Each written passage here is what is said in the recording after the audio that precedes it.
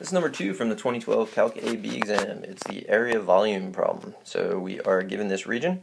We're not told the intersection point, so the first thing we'll do on our calculator is to find the ordered pair. So I'm writing this down, but really what I would do is graph them and find the intersection point, and I'd actually store the x and the y coordinate of that.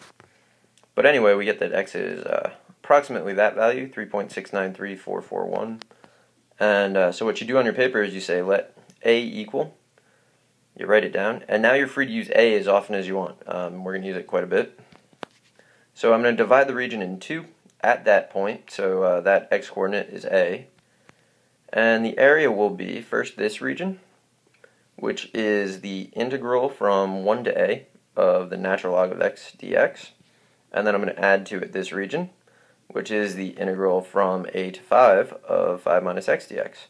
And then you punch that into your calculator, you get this to 3 decimal places, you write it down, and you're done. I'm actually going to do this problem again in a slightly different way. I'm going to integrate with respect to y, because it's actually easier. So on my paper I would say let b equal the natural log of a, or maybe you would just choose to use the natural log of a. That's fine. Anyway, the integral that I'm after this time, let me just jot that down. The integral I'm after this time is going to be with respect to y, so I have to solve each of the equations for x. So x equals 5 minus y, and x equals e to the y. And now my region is kind of there. So if I were doing a Riemann sum, the rectangles would be perpendicular to the y-axis. So the area is going to be the integral from 0 to b of the right-hand curve, which is 5 minus y, minus the left-hand curve, which is e to the y, and then a dy. And if you punch that one in, you get the same value that we got the other way, which is reassuring. The next part tells us that we're going to make some squares, and the squares are going to be perpendicular to the x-axis. Again, I have to cut this region in two. It's kind of a annoying little deviation from their normal type of question. And the area of a cross-section, in this case, that I'm going to deal with, is going to be the side squared, because that's how you find the area of a square. And of course I have to integrate the area of a cross-section. So I'm integrating the side squared.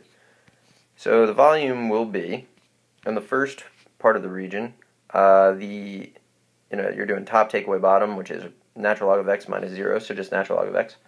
So that'll be the integral from 0 to a of the side is natural log of x, we square it, plus in this second region, the side of the square is the curve 5 minus x minus the x-axis, which is y equals 0, so just 5 minus x, so it'll be the integral from a to 5 of the quantity 5 minus x squared.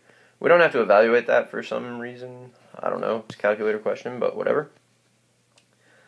In the next part we're told that the horizontal line y equals k divides the region in two. This is where integrating with respect to y is really useful, makes this problem much easier. So what we need to do, it divides it into two equal regions, so we have two options. Again, we know that these are our curves. The first option is to just figure out each of the areas. So the first one would be from 0 to k of right take away left, and then from k to b of right take away left, and those need to be equal to each other. And the other option would be to say that the integral from 0 to k, so that bottom half of the region, equals half of the entire region, so 0 to b. And either of those gets us the answer. It's plenty easy. There's a way to do it with respect to x, but it's just not worth your time. Get comfortable integrating with respect to y, and it has its benefits. So anyway, I hope you found this helpful, and good luck.